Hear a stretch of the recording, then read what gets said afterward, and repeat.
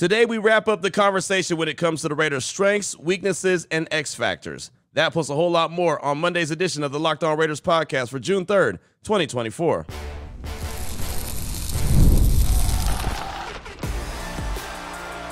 You are Locked On Raiders, your daily Las Vegas Raiders podcast, part of the Locked On Podcast Network, your team every day. Welcome in, Raider Nation, to another edition of the Locked On Raiders podcast. Thank you so much for making the show your first listen of the day. Make sure you subscribe or follow for free on YouTube or wherever you get your podcasts to get the latest edition of the show as soon as it becomes available. As always, if you're giving us a look on YouTube, we definitely appreciate that. The show grows each and every day. That's because of the support of you, Raider Nation. Of course, my man Ari, who does a great job behind the scenes, making sure that we're up on YouTube, we're looking good, and we're sounding good. We definitely appreciate him. Shout him out as he takes a lot of pride in his work. You can hit him up on Twitter at Ari Produces. You can hit me up as well at your boy Q254. And you know we got the Locked On Raider podcast voicemail line at 707-654-4693. Been getting a lot of great feedback on the text line, on the phone line, a lot of different subjects about the conversations we've had here on the show over the past week and a half or so. Great feedback. We'll try to get as many calls in as possible coming up in segment number 3 of today's show. Segment number 2, as we put a bow on Pro Football Focus's conversation about the Raiders' strengths, weaknesses, and X factors. And really, it was about all 32 teams across the National Football League, but we only focused on the silver and black. Jim Wyman, the actual guy who did the breakdowns for the AFC side of things, the guy who did the breakdowns for the Raiders, joined my radio show on Friday and gave a little bit, further explanation, clarification, talked about the team in general, what he thinks about them, what their opportunity is in 2024. And I think you'll be surprised that he is like a few people out there, a few outlets out there that actually thinks pretty highly of what the Raiders could do. Of course, they've got to get good, consistent quarterback play. We've talked about that quite a bit. They've got to have some things go their way, but he actually has some pretty good faith in the silver and black. You'll hear that conversation coming up in segment number 2. Again, putting a bow on the Pro Football Focus conversation about strength, weaknesses, and X factors. Here in segment number 1, just news and notes, a couple little nuggets gathered over the weekend, and we'll jump right into it after I tell you about the title sponsor of the show, which is FanDuel. Make every moment more. Right now, new customers get $150 in bonus bets with any winning $5 bet. It's $150 with any winning $5 bet. Visit FanDuel.com/lockedon to get started. I'll tell you more about them later on in the show, but let's go ahead and jump right into it. I mentioned on Friday's show that on Saturday, the first of the month, not only were the Raiders going to wake up, celebrate the first of the month, but they were also going to celebrate having some extra money in their bank account, which is the hood holiday, right? The first of the month, that's the hood holiday. That's what we all did, celebrated having a little bit extra money. Well, they got a lot of it, right? How about now they're sitting around $34 million in salary cap space? That's good for 6th in the National Football League. Jimmy Garoppolo's contract has fallen off of their salary cap space, so that's why they're sitting where they are right now. So only the Patriots, who have $46 million in salary cap space, the Commanders at 43, the Lions at 40, the Cardinals at 35, the Jaguars at 34.1 are above the Raiders. So sitting there at 6th in the league is not bad. Not bad at all. And so if you're Tom Telesco, you've got a lot of flexibility. You could do a lot of different things. You could do nothing, right? I mean, he's not one of those guys that just has to, because he has salary cap space, has to go spend it. He doesn't have to do that, but he does have some options, right? I think that they're going to address a couple guys that are in the locker room currently on the roster that need contract extensions, and there's a few guys to choose from that we've talked about quite a bit here on the show, from Malcolm Kuntz to Nate Hobbs to Trayvon Merrick to Marcus Epps to Robert Spillane. Like, those guys are all eligible to get a contract extension if they were to so choose to. I don't think all those guys are going to get extended. I do think you'll see 1 or 2 of those guys get extended. Rather do it now than have to wait till after the season when they become free agents and have a possibility of losing them, as long as they envision them, obviously, of being long-term solutions at their respective positions that they play. They also can go out and sign a couple free agents if they want to. And again, they don't have to, but if they want to provide some extra competition for training camp, which I think they will, I expect them to go out and get a couple other guys for training camp. I don't expect them to go out and sign any free agents, anybody that could be like an impactful player. We talked about a few cornerbacks, maybe an Xavier Howard, Stephon Gilmore, whoever they look at. I just don't think that they need to sign them for OTAs, which will be back out at practice on Tuesday. I'll tell you more about them probably tomorrow's show. And then, and even mandatory minicamp, I don't think they need to be there for that. But as long as they have a couple veterans that they want to bring in, if they do and choose to bring in a couple, as long as they have those guys available for training camp, maybe even the first couple days when they're there in Costa Mesa, I think everything will be fine. So if you're Tom Telesco, you're sitting in a pretty good position, right? $34 million in cap space is a lot better than some GMs that take over teams. It's like $2 million. Yeah, what are you going to do with that?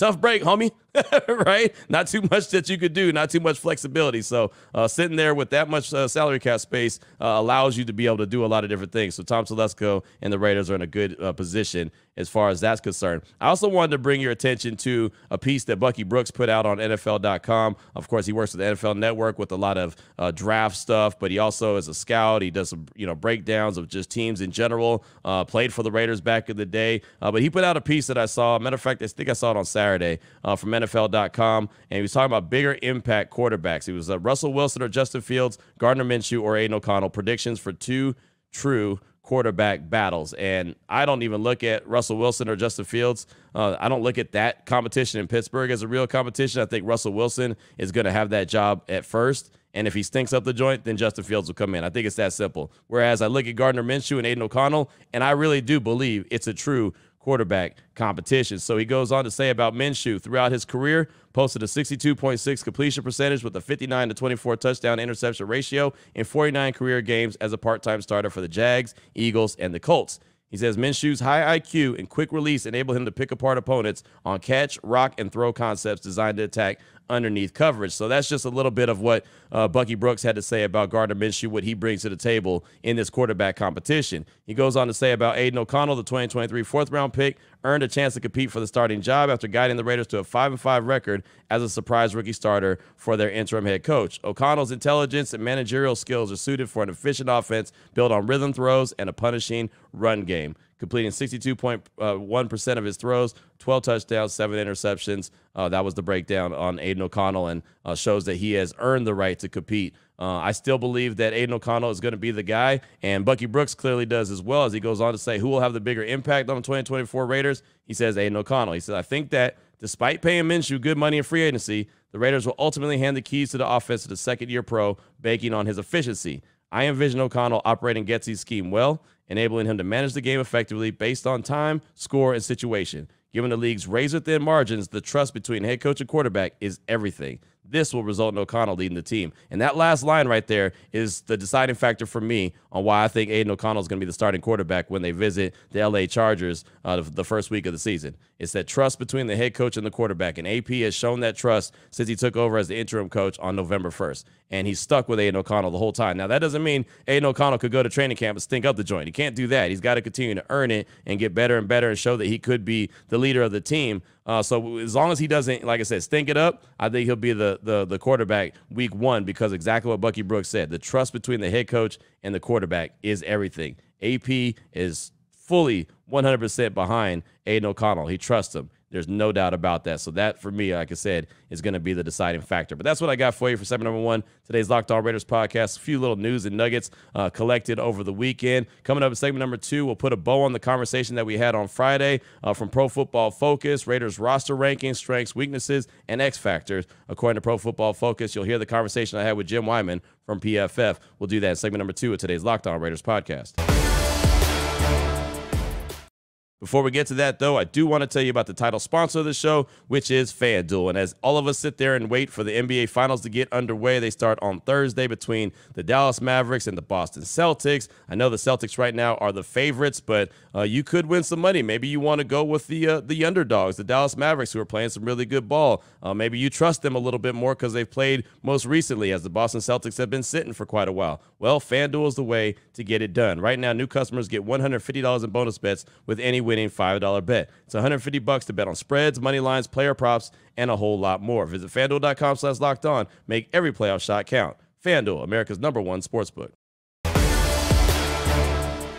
All right, Raider Nation, here we go. Segment number 2 of today's Locked On Raiders podcast. Want to jump into the conversation I had on Friday on my radio show, Unnecessary Roughness, on Raider Nation Radio 920 with Jim Wyman from Pro Football Focus. He's the one who did the AFC side of things in Pro Football's 2024 NFL roster rankings, strengths, weaknesses, and X factors for every starting lineup. So they did all 32 teams, but Jim was responsible for the AFC side of things. So it was perfect to have him on the show on Friday to kind of explain himself and, even clarify some interpretations that I may have had a little bit wrong. So here we go. We start out with the conversation, me just asking him about the formula that went into the piece put out there on Pro Football Focus. Jim, wanted to get your thoughts just about the article, how it came together. What was the formula and the thinking that went behind the piece as you guys were putting it together?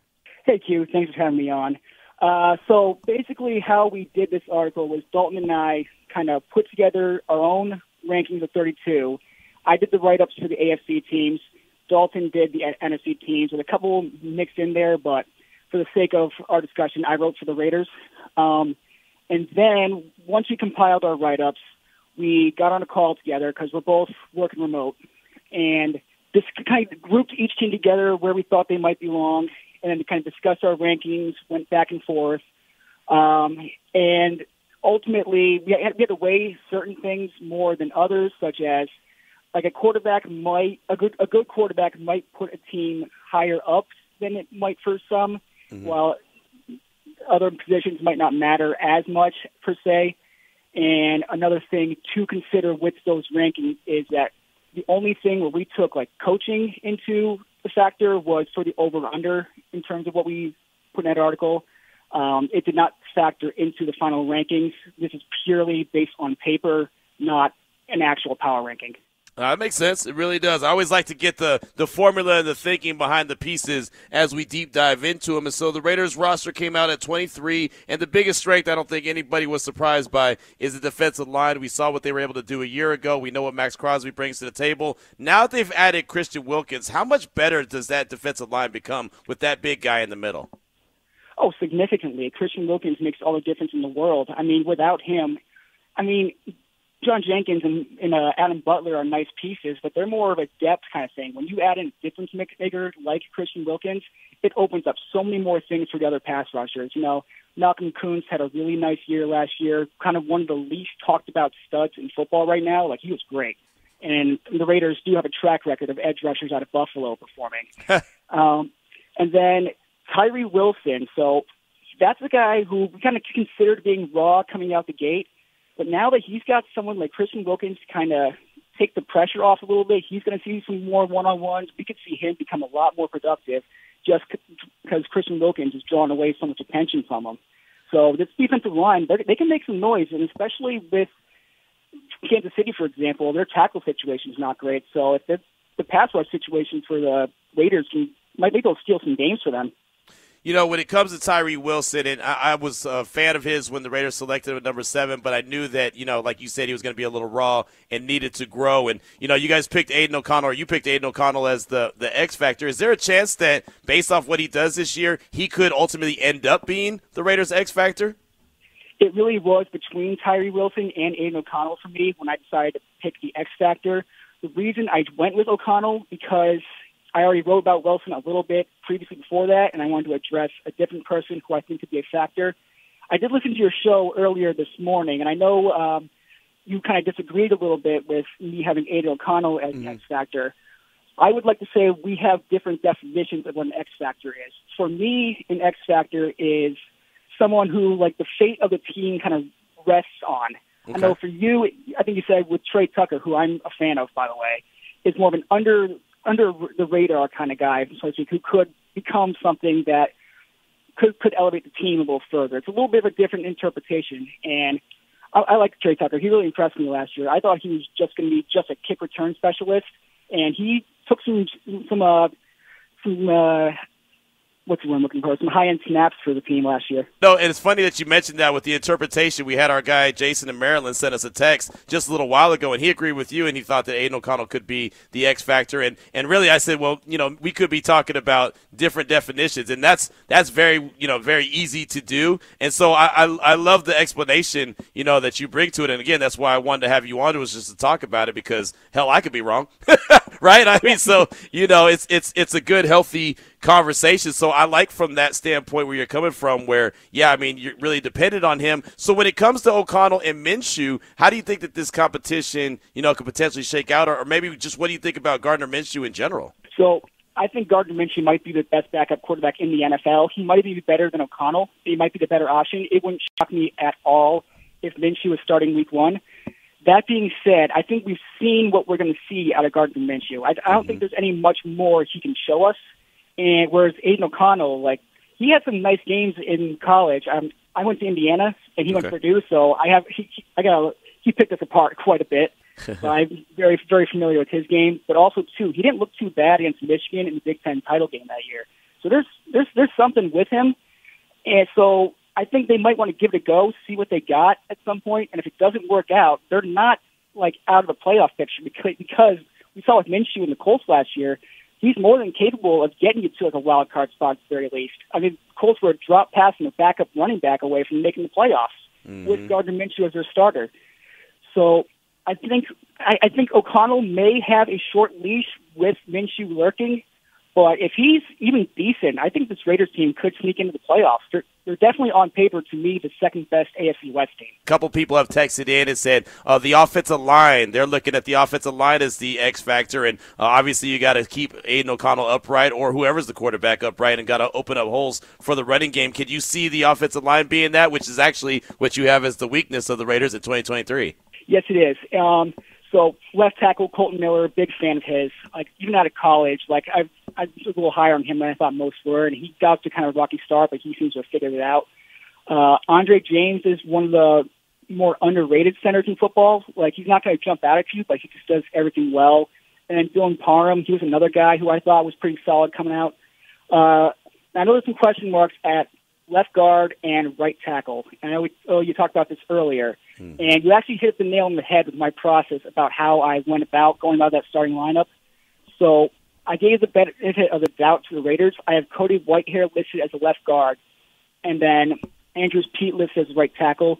That could very easily change by the time we do the updated version of these, which last year when we did this article, we did a second version right before the regular season started, and then we kind of made some changes as the preseason played out.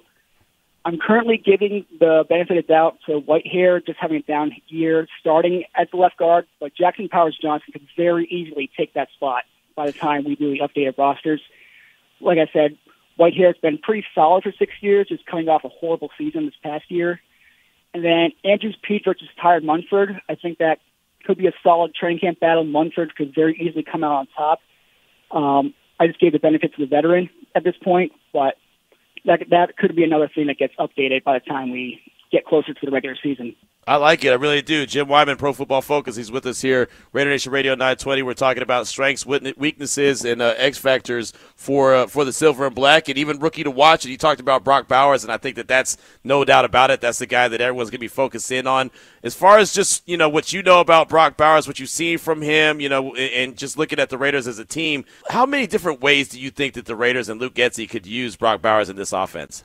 The options are almost unlimited. I was a little surprised at first when the Raiders took Brock Bowers with the first round. I think a lot of people were, especially considering Michael Mayer was already there and had a pretty nice rookie year, albeit kind of went under the radar considering what Sam Laporta and Dalton Kincaid did. But Mayer showed himself that he's a pretty solid option. With Brock Bowers, though, he's probably the best tight end prospect we've ever seen. I remember some people were telling me, like, oh, Kyle Pitts, this guy's an animal. I was like, just wait for Bowers in 2 years after he was a freshman. He offers some versatility that most tight ends don't. And he almost operates as another wide receiver because he can play that slot role just as often, or it's just like the H-back position. They can get real creative with Bowers and Mayer on the field at the same time. It's something you can do. And Bowers probably provides as much upside as any tight end we've seen in a long time. And I think the Raiders are going to have no shortage of options in the passing game at the very least. Yeah, I'm excited about what he could do. They obviously need to score more points than they did in 2023. He's going to help them do that, but they've got to get good, consistent quarterback play from either O'Connell or Gardner Minshew, as you pointed out. Well, we'll close out with this, Jim, and it's been fantastic stuff that you've brought to the table. The AFC in general, to me, is just a juggernaut, right? I mean, I could make an argument for 13 teams to make the playoffs, and we know there's only 7 playoff spots. How competitive do you see this AFC conference being as far as just teams that are jockeying and fighting for playoff spots? It's going to be about as cutthroat as it was last season. The Chiefs only got better after a Super Bowl winning roster. Just look at that wide receiving room. Like, even if Rashee Rice does get suspended this season, they do have some guys to kind of fill the void for a little bit. And then teams like the Steelers kind of improved a little bit. Bengals are going to be getting Joe Burrow back. Ravens just added Derrick Henry. Dolphins are going to have their plethora of receivers. And the Raiders aren't that far behind. I mean, there are some guys on the team who might speak up on people. I know they added Jack Jones late last year, which if they can get a full season out of him, this is potentially one of the shutdown corners in the league. Like, he made some plays over the last 2 years between his time with the Patriots and the Raiders. It's just a matter of him keeping his head on straight for a full year. But if he can do that, this guy's an animal. Like he's one of my favorite young cornerbacks on the field in football. So there it was right there, and that's why I like to have guys like Jim on. Right after talking about the article that he had and, breaking down the Raiders' strengths, weaknesses, X factors, rookies to watch and all that, going through everything we went through, for him to say, yeah, hey, actually, I listened to the podcast and actually my interpretation was different than your interpretation. So it's always good to be able to hear from the person who actually put it together and say, no, this is actually what I was talking about here. You kind of, didn't understand where I was going with it. So that's cool. It's good for clarification, and it makes sense. But you can hear right there from Jim, he actually, likes the Raiders, right? He's not saying that they're a team to go win the AFC West, but to be the second best team in the AFC West. And if you're the second best team in the AFC West, which the Raiders were a year ago, right, you're putting yourself in position. Remember, they were in the playoff conversation until week 17, right? And so after that, then all of a sudden they weren't. But, I mean, if they can stay in the mix all season long, right, they can find a way to get in there at the end. And who knows? Who knows what's going to happen with Kansas City? Maybe they could end up being a team that wins the division. But, I mean, right now you got to tip the cap to Kansas City just because they've been so dominant. But I don't think that the Raiders are going to be that bad team that a lot of outlets think that they're going to be. And, we always talk about the 6.5 win total. I definitely think they're going to go well over that in 2024. So maybe you go to FanDuel.com and bet the over on the 2024 Raiders and win you some money. That's what I got for you, though, for segment number 2. Hopefully you enjoyed that conversation, kind of putting a bow on the conversation that we started on Friday. Coming up in segment number 3, your calls and text draft that Locked On Raider podcast voicemail line, 707-654-4693. Before we get to that, though, I do want to tell you about Game Time. And Game Time is ready right now for the NBA Finals. I'm ready for the NBA Finals. Are you ready for the NBA Finals? And how are you going to watch the NBA Finals? Do you plan on going to Boston? Do you plan on going to Dallas and checking out some of the games up close and personal? Maybe you are. If so, that's awesome. Did you get your tickets? You didn't? Don't worry. Game Time is the place for you. They can help you get your tickets quick, fast, and in a hurry. And even if you want to wait till the last minute, like the series gets started in Boston on Thursday, maybe you even wait till Wednesday. Maybe you're there locally and you're waiting until Wednesday to decide you and a buddy want to go. All right, we'll hit up Game Time. They can help you get those last-minute deals. Save up to 60% off buying last minute for sports, concerts, comedy, theater, anything that you need, including the NBA Finals. They're going to help you do that. They've got great seat views, so you can get a panoramic view from your seat in the app before you even buy your seats. Right now, take the guesswork out of buying NBA Final tickets with Game Time. Download the Game Time app, create an account, use the promo code LOCKEDONNFL. It's all one word for $20 off your first purchase. Terms apply. Again, create the account, use the promo code LOCKEDONNFL, all one word, LOCKEDON NFL for $20 off your first purchase. Download Game Time today. Last minute tickets, lowest price, guaranteed. Here we go, Raider Nation. Segment number 3 of today's Locked On Raiders podcast. Your calls and text draft that Locked On Raider podcast voicemail line, 707-654-4693. Let's start off with a call from 801 Raider, calling to talk about potential impact players for the team in 2024 and wants to talk about a rookie not named Brock Bowers. Here he is, 801 Raider. Hey, what's up, Q? This is 801 Raider. Apologies if anyone else from the 801 has used that name. Happy to switch it up. But just wanted to call, kind of build off of a show that you did a couple weeks ago about, who you think kind of a standout player can be on offense or defense. I know you didn't want to talk about rookies, but I want to throw in the name Dylan Laube as someone that I'm really excited to watch this year. I think he could be a standout player. He seems like he really just, he's hard-nosed, blue-collar. Seems like he really fits in with kind of the culture that we're going for. So just wanted to throw that name out there. And also wanted to add, I'm going down to Vegas in a couple weeks for work, and if I can find any of those sports books that actually have us at 6.5 games, I'm going to be gladly putting down some money for the year. I think 6.5 is an insult, especially because we won more games than that last year, and it seems like we've just been moving in the right direction, making good moves in the offseason. So pretty excited about this next year. Thanks for all you do, Q. Yeah. Thanks so much for the call, my man. I appreciate you. Dylan Laube, yeah, he's definitely a guy that I believe will be an impact player, the 6th-round running back out of New Hampshire. I do think he's going to be an impact player, and this is how. I think with the new kickoff rules, he's going to be making an immediate impact on special teams. He's a guy that as I'm at OTAs and they're going through their special teams drills and, especially in the kick return game, he's a guy that looks very comfortable catching the ball off the bounce, catching the ball, just receiving the ball as the guy, the returner, the main returner. He just looks the most comfortable out there. And there's some new variations to this kickoff rule that all these players are going to have to get used to. So he's going to be able to do that. He's also going to be able to cover kicks, all of that. So that's where he's going to make his immediate impact, I think. But I also believe that he's going to make an impact out of the backfield. I think you're going to see him catch some passes out of the backfield.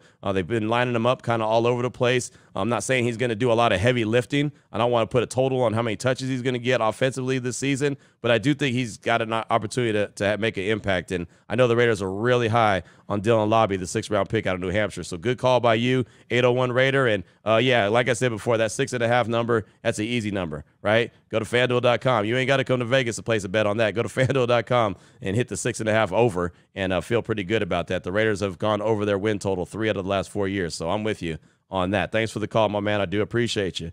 Up next, got a text from Rich Homie Clint.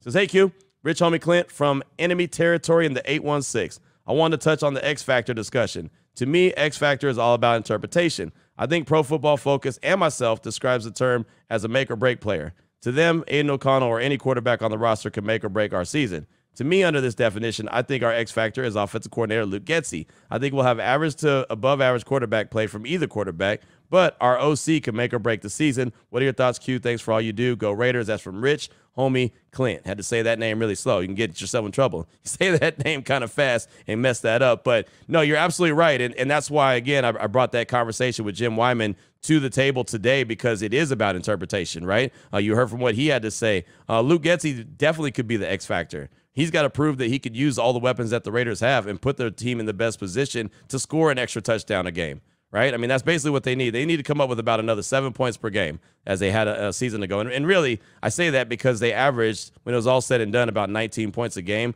But that's also with the 63 points that they put up on the Chargers. So I think that they average probably more, and I could do the math. I can go back and actually do it. I just haven't. I'm sure it's probably closer to 16 or 17 points a game. So that's why I'm saying another touchdown. Get them closer to around 24. And that would be high for last year because the scoring was down last year, but I do think it's going to get back up. But they need to get there around 24 points per game, and he's going to be in charge of that, right? And so I had a really good discussion about the X Factor on Friday on my radio show, and some people talked about the offensive line being the X Factor, and I could see that as well. They've got to keep that quarterback upright. They've got to open up holes for the run game, right? That all makes sense, but I like where you're going with Luke Getsy.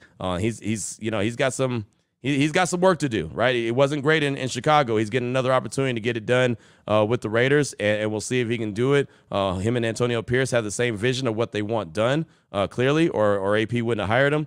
So we'll see if now they can go out there and execute it. But thanks so much for that text, man. Good stuff. It's great to hear from you.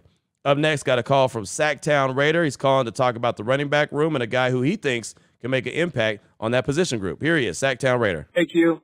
It's Sacktown Raider calling in.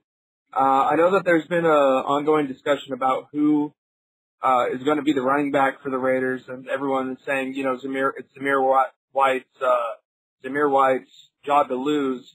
And I think I agree with that. However, a name that people aren't talking about that will be in the mix, I believe, in the quarterback room to an extent this year is Brock Bowers.